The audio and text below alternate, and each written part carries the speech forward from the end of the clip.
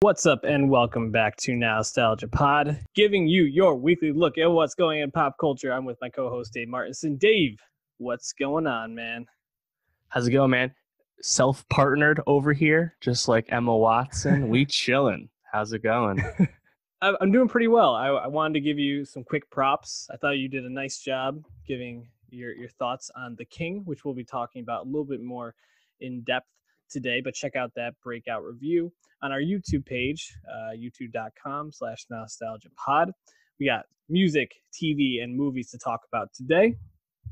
And we're going to be starting with Earl Sweatshirt, a guy we were just talking about and giving a lot of praise to late last year, when he dropped probably one of the most unique albums of, I guess it's last year, maybe this year, because it was so late, with some rap songs. Got a lot of praise.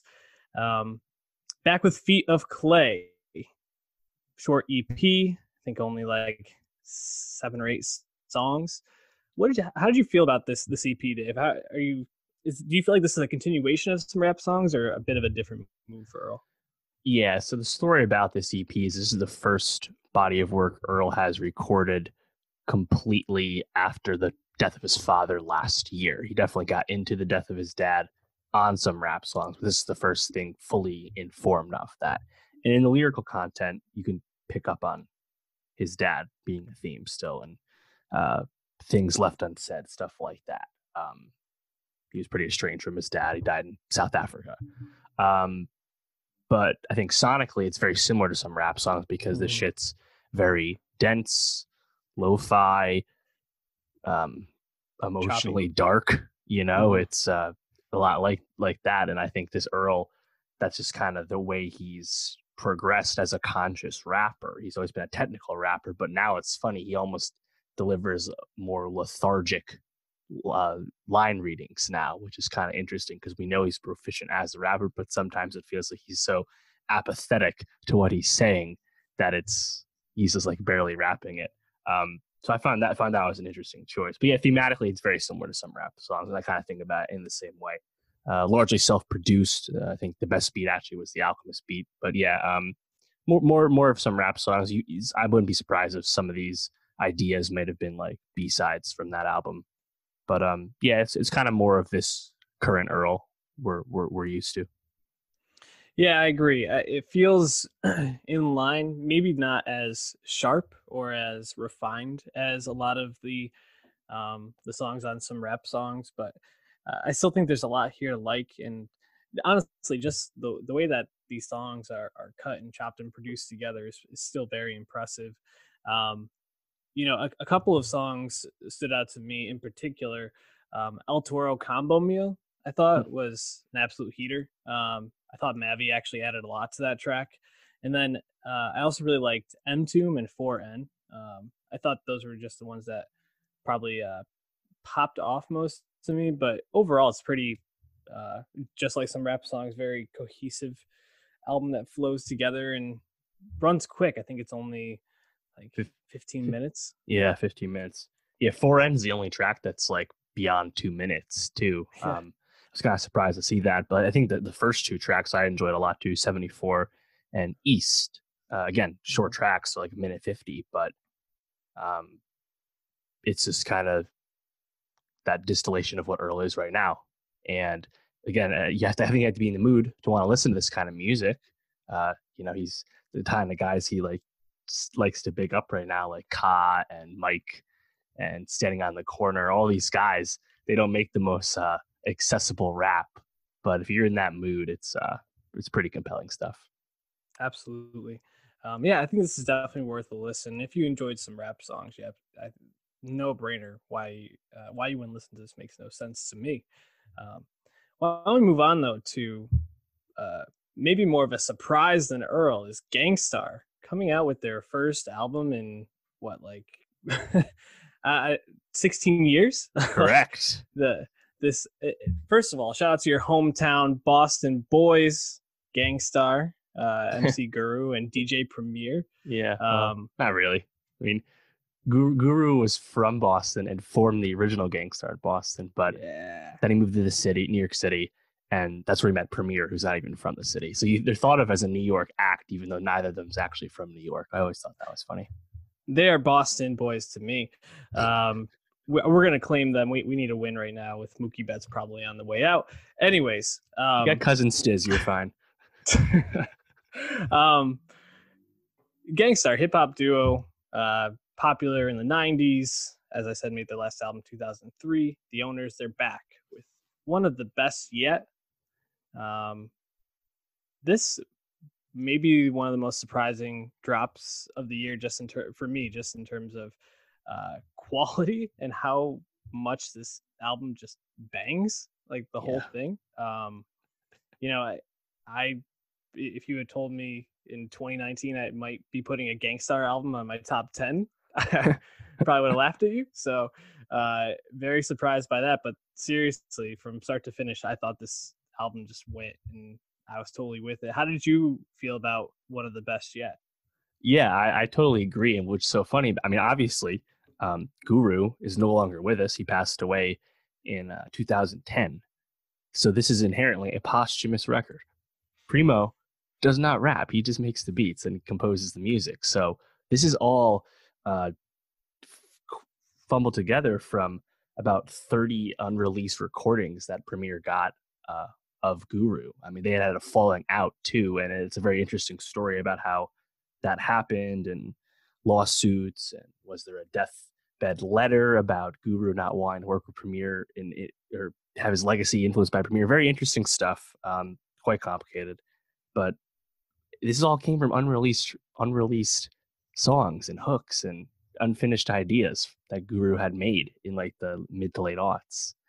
And the fact that Premier made this album sound so good, and I think picked really good features to fill in the album, I think really just speaks to how, obviously talented Guru was, that he can make stuff that would last, but also how talented an arranger that Premier is, that, 30 years in the game, he really just has the best ear for this shit. Yeah, I think you hit on a great point. The features here that fill in the gaps are just like top notch. I mean, Hitman with Q-Tip, probably one of my favorite songs on this record, and gonna sneaky be trying to be in the top 10 this year, because I think Q-Tip just absolutely murders that song. He's fantastic. I thought J. Cole was really, really good on, what was the track with him? Family and Loyalty. Yes, Family and Loyalty. And J. Cole, we've been talking about his like feature run is like ridiculous right now. And yeah, I think it's getting historic. I was thinking about this the other day. I want to explore this more because it's just unheard of, and I think, and Cole in particular on this track, obviously spits a fire verse as he's been doing, but it really just fits the song, and you kind of get, it's like, oh man, this is like what we've always wanted Cole to be, which is just an old school guy because he's an old head. It was honestly really great, and I think that was a perfect song to use as the lead single, the first Gang Starr song in 16 years.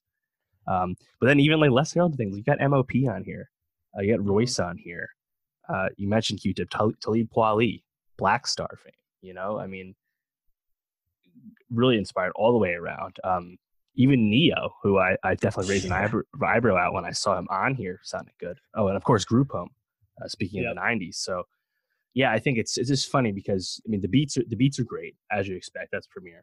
I mean, he's made some of the most iconic hip hop beats: Jay-Z, Biggie, Nas, Kanye, everybody really.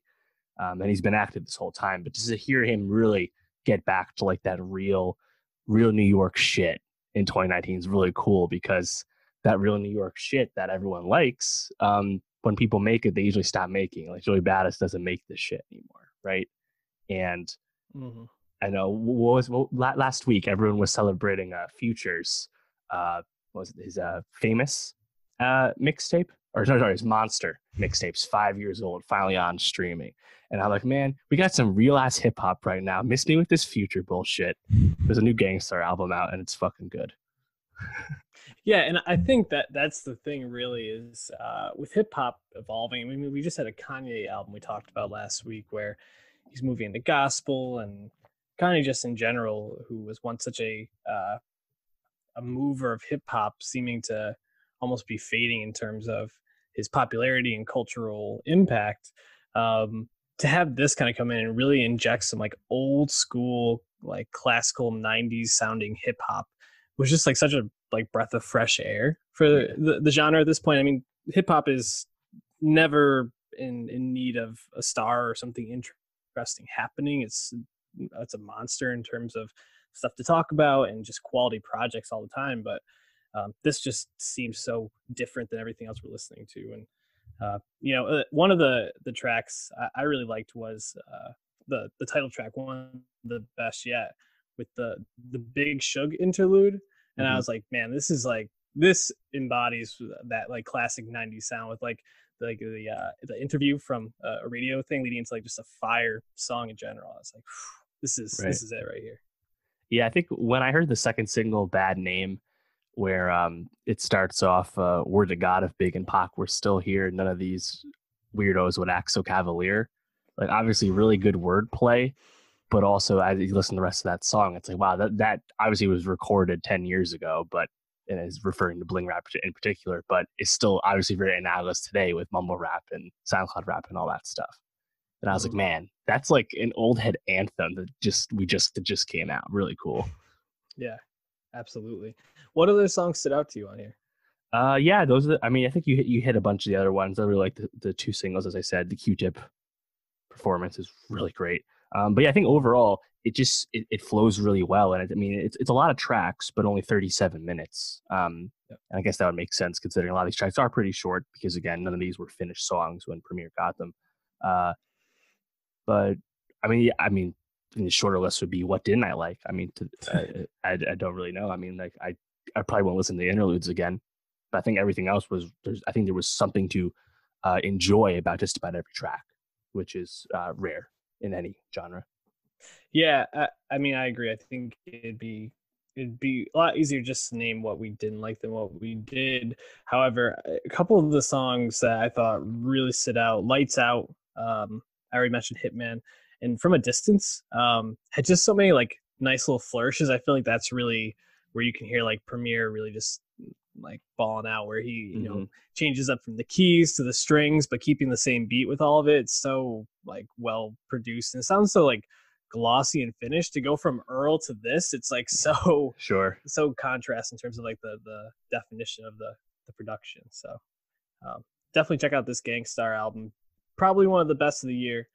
We're gonna be talking about it more, I think. Yeah, one of the best yet, you could say. Why don't we talk about his Dark Materials now, HBO's newest major IP shows, based off the novel series by Philip Pullman, premiered last night, Mondays. I mean, this is a pretty killer cast. Daphne Keane from Logan headlining it, which, I mean, she was fantastic in Logan, so I'm glad we get to see her doing some more here. I mean, only 14 still very young. Yeah. Her and the kids from Stranger Things are really dominating that young kid space, I feel like. Yeah, for especially sure. if this goes well. But I mean, then you got James McAvoy, you have Lin-Manuel Miranda, and I mean, a lot of people that you recognize, but if you Person from The Affair shows, Person from The Affair, you have Ruth Freeman Wilson from The Wire, just a lot of like those guys were just really solid quality actors, veterans. Cast. Exactly. So it's interesting because it's an 8-episode series, premiered last night, with the BBC premiering it on November 3rd. And I didn't read the books. I don't think you did either. And I was left very intrigued, but also just kind of like, it felt like a lot happened and nothing happened at the same time in the episode for me. And I was like, I don't know if this is going to be something that's going to be able to grab my attention the whole time. If it just keeps giving us these little nuggets, I have to imagine it's going to have to pick up here pretty quickly. How'd you feel about the premiere? Yeah. I'm going to use the W word here. Got some Westworld vibes in terms of the concerns I had, again, after just one episode. But with a pilot of this magnitude, obviously adapting a famous source material with fervent fans that have been burned before with the 2007 movie The Golden Compass, a movie I've seen but recall very little of. The expectations are inherently high, and it seemed like this pilot was most concerned with really just building the world, which makes sense because there's a lot to do with that. I think they did a good job of explaining how everyone has the manifestation of their soul in this demon form, which is a animal that'll manifest as an animal that will change until you come of age or hit puberty, and then it settles on a form. All kinds of animals, and they talk to you. So I think that was cool, and I thought those effects looked pretty good. But the other world building, like with the college and what's it called, the authority that like rules the land, I forget, it was an M. There's just a lot of questions about how the world works and like what stuff means. And like when McAvoy's showing off this dust stuff to his colleagues, they're all like freaking out and saying it's heresy. And we're like, what the fuck are you talking about? I don't get anything. And right. I know it's going to come, but it's like Lyra, Daphne Keene's character, gets told a bunch in this episode, like, oh, you can't ask this, or you're too young, and you'll learn later. And it's like, well, us as the audience would also like to know these things. So you have to tell it in a compelling way to build up a mystery. So that's just my concern off the pilot. But I think obviously going in knowing that this is a store people ride for, I'm going to give it more of a benefit of the doubt. And we know HBO and the BBC are invested in this. They've already greenlit a second season. I believe they're actually shooting that right now. This is in the pipe. This is part of that post Thrones HBO blockbuster lineup, or so they hope. But yeah, I think there's room for improvement in terms of the storytelling. But I think everything else was pretty interesting, as you said. Yeah, I found the scenes that were most fascinating to be when Daphne Keene gets to interact with somebody, whether it was when she like tricked her teacher, or when the scene where her and McAvoy finally interact. I thought were absolutely like just gripping. I really liked seeing her get to interact with other people, but I feel like it's a lot of time with her being like almost like being alone, trying to like contemplate things, or people like talking at her. But I'm really intrigued by the animal portion of this, especially because Game of Thrones, obviously we couldn't have ghosts in the last 2 seasons, but we could have dragons. So now we're going to have basically a version of Ghost, if not bigger, every single episode for 8 episodes and maybe beyond. It's right. A bit puzzling, but I think it's a nice flourish and really adds some intrigue to it, especially with the subtle hints that Daphne is this part of this prophecy and this incredibly strong being in this world, and what her demon will become, I think is very intriguing. It's interesting because even on the picture behind you, Lin-Manuel Miranda is mentioned in this. However, he's not one of the stars of this. He's listed as a reoccurring character. So I feel like it's a bit of like here's like the big star who's attached to this, but really not going to be as maybe involved as people may believe.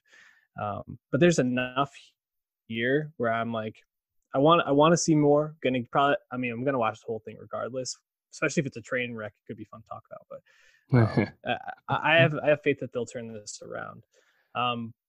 What did you think of the kid who played? Was it Roger, or is it? Yeah, Roger, the friend. He the kid who got taken. Yeah. Yeah, I don't know. Yeah. That's the thing with kid actors, man. Yeah, they're usually bad. But the thing is, you put him next to Daphne Keene. Right. It's like she's such a talent. Right. That's funny.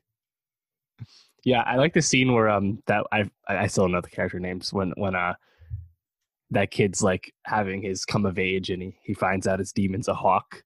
And like the whole town's like cheering him on and like mad hyped. I was like, oh, that's cool. Some ritual shit. But I'm curious to see, like, so the critics, they've seen 4 episodes. They've seen half the season. Lin-Manuel shows up in that 4th episode. I'm curious to see how far they go with this the authority that like rules the land, because in the books that is widely seen as a stand-in for the issues with religion when it goes too far and authority and stuff like that. And the movie was famously picketed and protested by religious groups for being anti-Christianity and stuff like that. And I'm just curious to see how far that goes. I mean, because that's interesting, right? And I feel like if you pull back and there's just a nebulous, bad fascist government that needs to be overthrown, it's just not unique anymore. So I really hope they stick to some of those things that kind of stood out and enhance the themes that all the fans of the series really rode for. But that remains to be seen. Yeah, it's, like you said, there's enough here to be intrigued, but I also think enough here to be concerned about as well. So we'll definitely be watching. I'm also very curious to see Ruth Wilson's character, Miss Coulter. Getting some weird vibes from her in this episode, but every time she was on screen, I was like, she at least catches my eye. It seems like she's an actress in a role that's going to be quite intriguing. It's like, she's dressed differently than everyone. Pay attention. Good trick. Yeah. Shout out to the costume department there. Any last thoughts on this? I know we'll probably be wrapping up the season right around Christmas time. Yeah, it's kind of annoying. It's like, man, can this be earlier for my year-end list work? I like the shows to be done already. And then Netflix is like, now we're dropping The Witcher on the 20th. Fuck off. Yeah, that's going to be tough. But this one, I mean, unless it's really, really good, TV this year is just deep. Exactly. It's not that big a deal. Yeah. Why don't we jump to something that you already talked about, but I wanted to kind of give some thoughts on The King. Netflix, Timothée Chalamet, man. So yeah, The King, interesting film. We were very hyped for it, Timothée Chalamet. We ride for him, we stand for him a bit. Robert Pattinson, Joel Edgerton, we stand for all these guys, right? Mm-hmm. And then The King comes, and you know how I feel about this period of time for movies. Not a big knights, not a big medieval times guy over here. Outlaw King, you were lukewarm on. Yeah, I'm very, very lukewarm on. Although shout out to Chris Pine winning the Chris Wars, probably. Anyways, I was impressed by The King, and from a technical standpoint, I thought it looked really good. I thought Chalamet did a pretty good job, just kind of playing this very like brooding, like young 20s person thrust into a situation he reviled.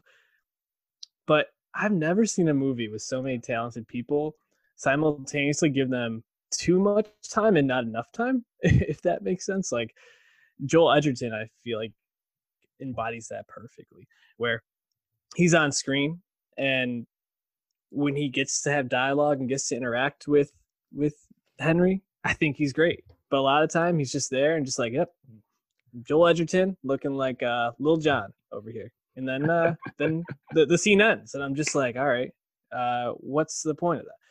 Robert Pattinson shows up for maybe like 5 scenes, if that. Yeah, every time he talks, he's electric, but we can't get more of him on screen. Big balls with your little pee-pee. Best part of the movie. I mean, by far the best part of the movie. That, and when he finally rides down and wants to fight him and slides in the mud. But man, I don't know. It was a bit of a disappointment, only because I think our expectations for this going in were really high, and just overall an inconsistent film. And especially from the beginning, you're just kind of like, all right, this dude's brooding. He's not very happy, and obviously doesn't want to be in the situation. But it feels like it never resolves. Like he just basically is like, just never lie to me by the end. Like, I'm gonna figure this out. So it's a detective film in a way by the end. So I don't know. Also, I was a little disappointed that Sean Harris, I literally had the thought in my head. I wrote down my notes like, man, I'm glad this guy finally wasn't the bad guy. But nope, in the end, fucking bad guy. Did you know that was coming? No, I'm not familiar with the Henriade, the trio of Shakespeare plays this is based off of. So yeah, I didn't know about this character, but yeah, I thought the same thing because Sean Harris obviously really effective as a villain in the last two Mission Impossible movies, among other things. Mm-hmm. And then have him be, I was like, oh, he's an ally, interesting, showing off the talent. And then he's like, no, he's the master manipulator all along. Classic. It's so disappointing. I mean, you have just these 6 actors. I mean, Chalamet, but Joel Edgerton, Robert Pattinson, Lily Rose Depp, Ben Mendelsohn, Sean Harrison, Thomasin McKenzie. How many of them would you say were used to their full potential in this movie? I mean, in a sense, you could say none. I thought Chalamet acquitted himself pretty well. Yeah. Not my favorite role of his. I think that's partially due to the way the character was written for this, though. Yep. I agree. Generally, not that having the best time, and even when he has a moment where he tries to save Tommen from death on the field, it somehow didn't come across as that noble. I think as it was supposed to mean. That's just the way it was written. But I like Timmy, and I think the battle speech scene and when he starts to lose it a little bit once he's in power, he's making the most of what he can. And Pattinson, again, we wanted way more scenes, but really, kind of leaps off the page due to the showiness of the Dauphine, the way that was written. Mm-hmm. But yeah, Mendelsohn doing his thing, chewing scenery. Lovely. I wanted to listen to him just talk forever, but obviously he's gone real fast. And Thomasin McKenzie is just a throwaway, right, as the sister. Lily Rose Depp, I thought was in the movie way more given the promo. Didn't know she comes in literally for the epilogue, Right.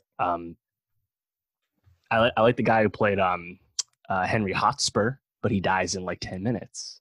So yeah, it's like I said in the non-spoiler review, which you can check out on youtube.com/nostalgiapod.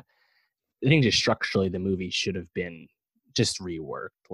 Before you know it, we're in France in the 100 Years' War, if you know the history. But why exactly? Why did Chalamet decide he felt slighted and he got manipulated, even though it seemed like he had more peaceful intentions in mind?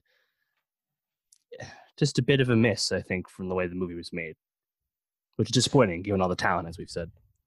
Yeah, one thing about Mendelsohn, right? Just a amazing actor who has played a great villain most of the time, except for in Captain Marvel, really. Mm-hmm. But he does so much with his non-dialogue, just his non-verbals on screen, and I feel like he's basically shaded, and it's just dark the entire movie. Yes, I get the period is great, but I was like, is this Ben Mendelsohn in the first scene? Because I was like, it sounds like him. He's got the little lisp, but I can't even tell. It's so fucking dark. Yeah, one thing I wrote in my notes, I haven't verified this, but I was wondering if they just shot this with a lot of natural light. A lot of the stuff inside the castle, it just looked dark, it was mainly lit by the torches you're seeing. And I just doubt that's actually the case, but it came across that way. Yeah. Also, I given that a lot of the promo involved Henry fighting or at war, I thought there was going to be more action. I just reflect again on Outlaw King, which I find as a very interesting analog to this, because these are both movies that at premiere festivals had mixed receptions. They both culminate in a final battle that involves winning the upper hand against a superior force using a muddy field, really specifically similar. Yet I thought Outlaw King was just way more thrilling as a film. And I definitely like that one more. But what do you think of the Battle of Agincourt? Very, very Battle of the Bastards, half brother esque. It's the bastard of the Battle of the Bastards in a certain sense. I thought that was really well done. And something about those scenes, especially the claustrophobia of the way it was shot and just being in the middle of the battle, I thought was really, really cool. Yeah, and I thought Chalamet, the fight choreography was fantastic. You know, he has that little hatchet he's going around with. Right.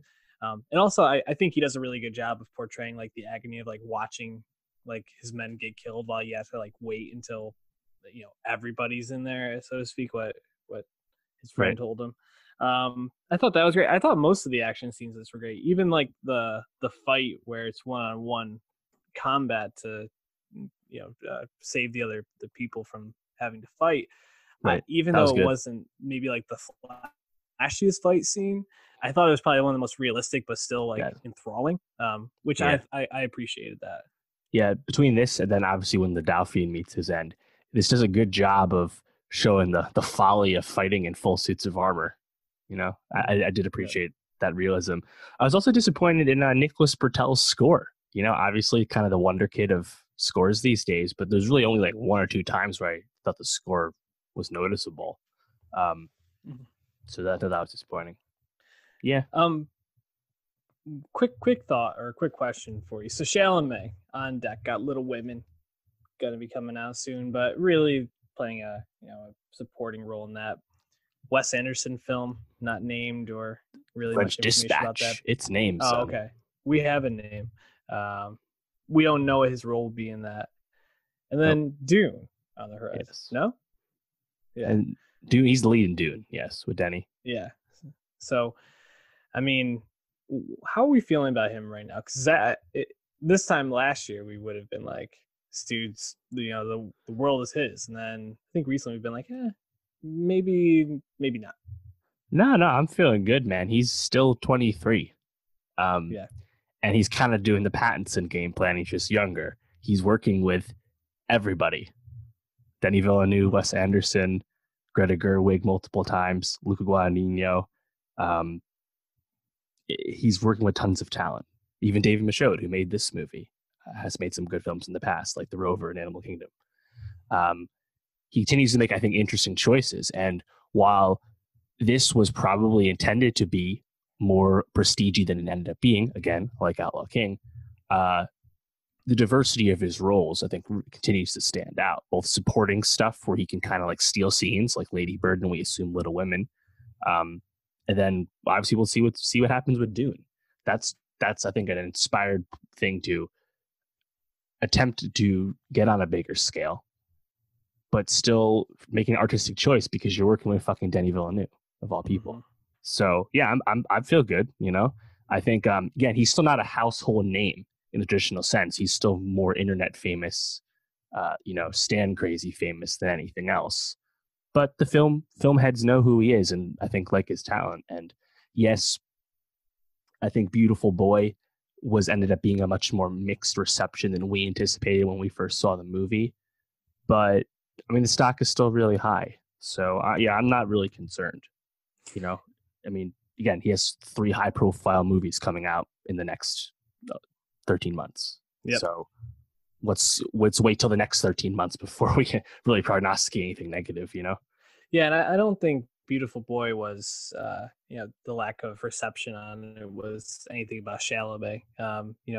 His role maybe was not the showiest because he's playing a drug addict in and out of treatment and sobriety. But I agree.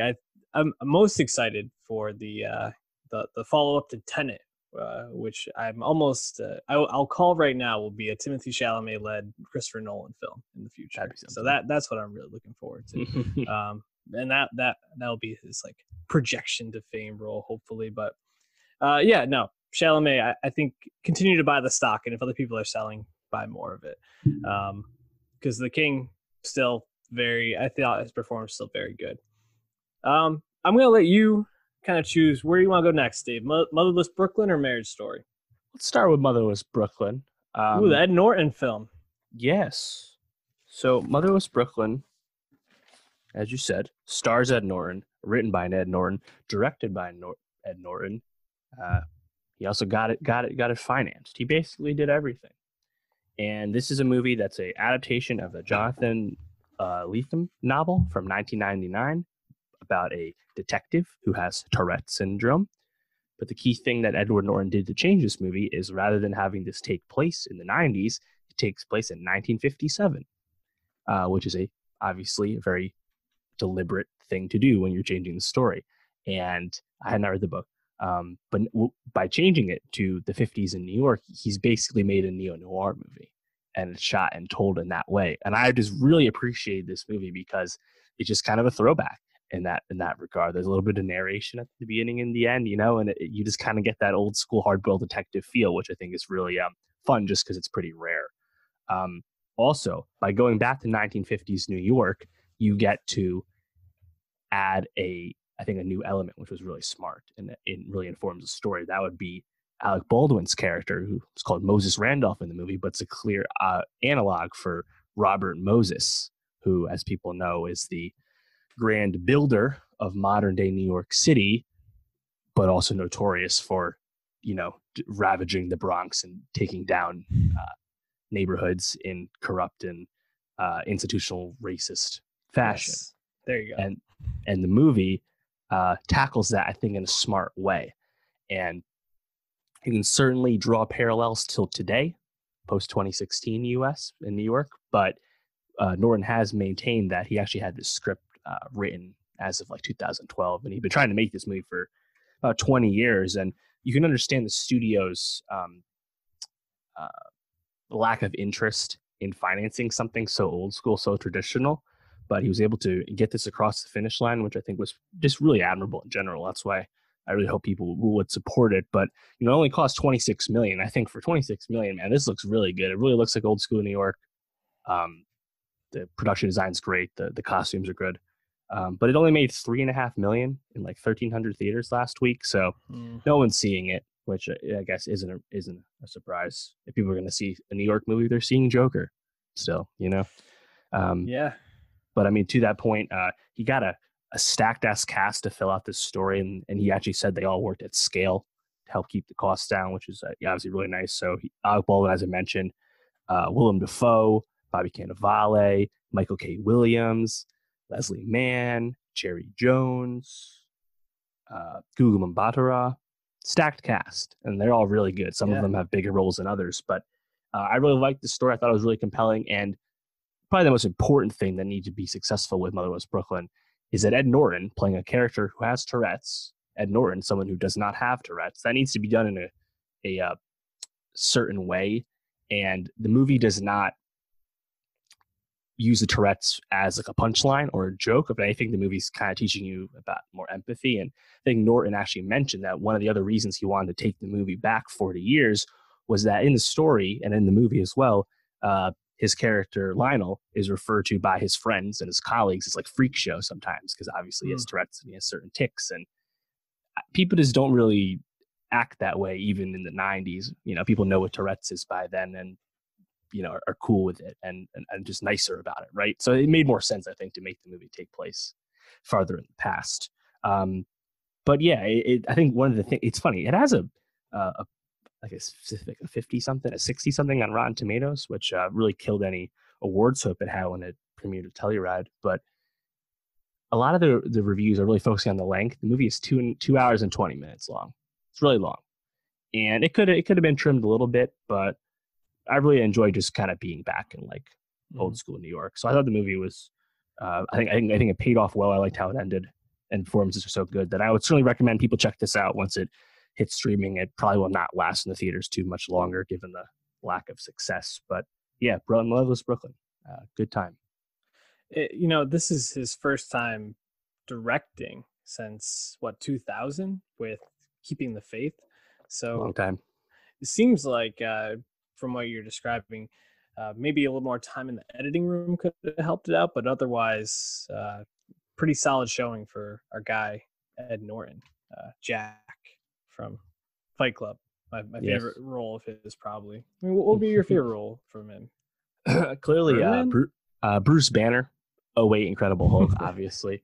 I don't know. American History X is really great. To have to call that a favorite role, considering that movie is agonizing to watch and rewatch. I did rewatch some of it on YouTube the other day. He's really good in Rounders too.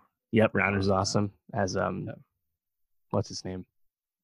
Fuck. In Rounders? Yeah, his great name in Rounders. What is it? Lester Worm. Worm. Yes. Yes. Yeah. I mean, was it Primal Fear? Cape Fear? Yeah. Ed Norton is awesome, and Yeah. he's really good in this. He's also really good in Moonrise Kingdom. Yes, as a leader, This is the like Boy the Scout scout leader. Yeah, I really like that one. Also, Alita Battle Angel last year as Nova. Yeah. Anyways, while we move on to Marriage Story, Noah Baumbach's new film. Actually, Alita Battle Angel was this year. I already forgot. Was it really? Jesus. February. Oh god, those early year dumps are oof. Mm-hmm. Anyways, not Motherless Brooklyn. Marriage Story. Noah Baumbach. Dave. This is a film that's getting a lot of awards buzz. Adam Driver seems like he might be on the fast track to a nomination for this film, but it's not even in limited release yet. And you got a chance to go see this. Tell me, should I be as excited as I am for this movie? Hell yeah, man. So I was lucky enough to see this movie at the end of last week due to the Independent Film Festival of Boston, their fall focus. They were showing a bunch of movies, and Marriage Story jumped out to me because I got to see it well in advance. It's just starting its limited theatrical run tomorrow. That's 6 theaters in New York and LA, so very limited exposure to anyone, of course. Like all the other Netflix releases, not going to be in the major theater chains during the limited theatrical run. And then it'll be on Netflix on December 6th, so not too long, a month ago. But as you mentioned, this movie's got a lot of acclaim ever since it debuted at Venice, and I believe it's like 97% on RT, over 100 reviews. Everyone's loving it. And Noah Baumbach obviously is pretty respected in the filmmaking community, both his solo work, his co-writes with Wes Anderson, his work with his partner Greta Gerwig. People know Noah Baumbach, but this is an incredibly personal movie, and reading more about it, it's certainly informed by his actual divorce with Jennifer Jason Leigh, who he shares a child with. And this movie is about the divorce of Adam Driver and Scarlett Johansson's characters, and they play artists. Adam Driver is a kind of successful, kind of well-known in the community theater director in New York City. And ScarJo is a actress who became well-known early on for a role in like a teen comedy, and then became kind of the star of Driver's theater company. And they have a kid, and they live in, I believe, Brooklyn, Park Slope. And the movie starts off in a really funny way where they both are reading letters about what they like about each other for a mediator regarding their divorce. And it's really funny because it's so positive. And what makes Marriage Story so excellent is that it really knows how to jump around between stuff that's really, really funny and incredibly emotional, devastating stuff. And again, it's about divorce. It's about having a kid and making choices for that kid when you're trying to have a divorce, and your happiness versus the happiness of your spouse, your partner. It's the way it kind of moves scene to scene, I think, is so masterful. And I saw this in a festival setting. It was a packed house. Every single laugh line fucking killed. Like the 100% of the crowd is laughing. And then when it's sad, when it's tough to watch, like you hear sniffling, it's rough. And I think just from a screenplay perspective, it's something that is pretty simple to understand, right? People having a divorce and a divorce getting messy. Mm-hmm. Simple concept, but it's told so well. And part of that, of course, is that the cast is great and the performances are incredible. I mean, Scarlett Johansson, we just talked about her with Jojo Rabbit, really impressing in that role. I think this is the best she's ever been in Marriage Story. She really does a lot, really shifting throughout her emotions. And even though the movie ultimately focuses more on Driver's perspective, ScarJo is fantastic. But Driver, I mean, we've talked him up just like everyone else because he's probably the actor of his generation at this point. He's incredible. And again, he really juggles in this movie the various emotions and of course, having that inform on his acting. Ultimately, I think that, like maybe not the standout scene, but the standout scene from them conveying emotion is this fight they have at his apartment. And it is the most gutting shit, like them just breaking each other down and tearing into each other. It's wild. But yeah, I mean, I'm not gonna spoil anything yet, but in short, it's a really, really impressive movie. And the supporting cast is great too. Laura Dern plays ScarJo's lawyer. Alan Alda and Ray Liotta play Driver's lawyers. Alan Alda has Parkinson's now, so nice to see him still out there while he still can act. Merritt Weaver plays ScarJo's sister. Cast is fantastic.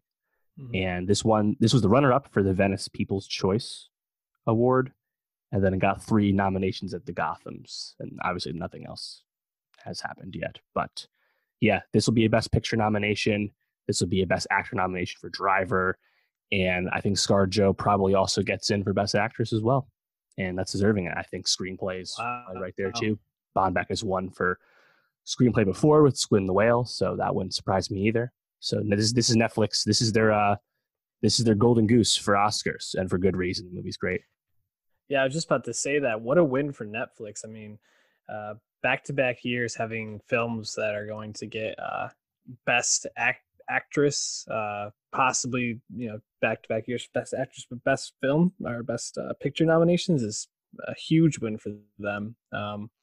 Although I do have to say, just a thought I was having as you were talking, and I was talking about Motherless Brooklyn and how little money it made. Almost makes me feel kind of sad, because I feel like Netflix, I mean, I don't know what the budget was for this, but I can't imagine having this kind of cast. It was relatively small. And I feel like this is going to kind of keep pushing to those polars in terms of like the big budget films are small, but without the CGI, maybe it wasn't that big actually. Yeah, probably not. I don't think it was that expensive behind the salaries. Yeah. But yeah, Netflix killing it, man. They had The King, but this Marriage Story sounds like it's going to be a hit. Can't wait. Although thinking about the range of emotions of it, I almost have like a pit in my stomach already thinking about that scene in their apartment. I almost just want to skip past it. Can't wait to watch. Any last thoughts? No, man. It's really great, and I think Baumbach, in a certain sense, actually helped shepherd Netflix into this true prestige era 2 years ago in 2017 with the Meyerowitz stories. That, and of course, Bong's Okja were the first Netflix movies to compete at Cannes, or at least be shown at Cannes, and that kind of really got this new wave of Netflix really investing in excellent films. And this is not their only one. They also have The Two Popes coming soon. Yeah. But yeah, this is something. Do you have a favorite Baumbach movie? I haven't seen most of his movies. I mean, debut with Kicking and Screaming in the 90s, well known for Frances Ha, Mistress America, Meyerowitz, of course, 2017. Anything that jumps out to you? Greenberg, Squid and the Whale? Let me just take a look through. I really like the Meyerowitz stories. Thought that was pretty good. Haven't seen Frances Ha. No, none of these really stand out. I guess Fantastic Mr. Fox, but he's just a voice in that, right? That's he co-wrote it though. He co-wrote that in Life Aquatic for Wet with Life Wes. Aquatic. I guess maybe that would be it. Yeah. Frances Ha and Mistress America, he co-wrote with Greta Gerwig, who he is now has a child with as well. So that family's doing really well this year, given the Little Women reactions we've gotten so far. Yeah, sounds like they're actually going to be going against each other for Best Picture. Yeah, probably. Very interesting. Like when Cameron and Bigelow went up against each other, ex-spouses. I was going to say ex-spouses at that point. At least they're together. So either way, can't wait to watch Marriage Story. What should the people be watching for next week, though, Dave? Next week. Where do I wrote this shit down somewhere? Next week we have the FKA Twigs album, which was pushed back a little bit, but now it's coming for real. I'm interested to see what it sounds like. We also have the Doja Cat sophomore album. I'm excited as fuck for that. Juicy banger song. So we'll be talking about that for sure. We also have The Mandalorian debuting on Tuesday when Disney Plus goes live. Scared of the future while I hop in the Mandalorian. Exactly. Movie front, Midway from Roland Emmerich about the Battle of Midway in World War II. I'm most interested in that just because that movie cost $100 million, but was financed independently. Interesting story there. And also Last Christmas, Amelia Clarke and Henry Golding. That looks pretty good from the trailer. I'm interested. So, yeah. Yeah. Ooh, I'm down to go. I'm down to watch it.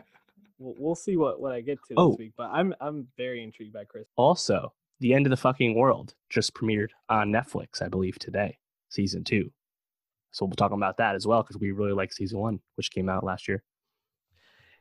Yeah, I'm not sure if I'll get through the whole season, but maybe we can do like a mid-season and then a full season. I think it's only going to be like 4 hours total, right? Those are half-hour episodes, if I remember right. That's true. Maybe I will get around to it. We'll see. But either way, definitely check that out and more. And follow us, soundcloud.com/nostalgiapod. Give us a YouTube subscription. And also go to Twitter at nostalgiapod to catch all the news that we aren't talking about on here. And also, if you're listening to us live or on Tuesday and you can, go vote. It's your civic duty. All right. Peace out.